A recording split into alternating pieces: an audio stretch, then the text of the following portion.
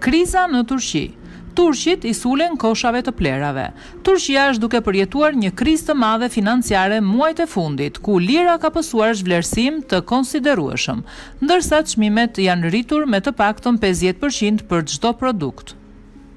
Mira biznese mbyllen çdo ditë për shkak të problemeve me kursin e këmbimit, si dhe ikjen e kapitalit të huaj nga vendi duke rritur nivelin e papunësisë.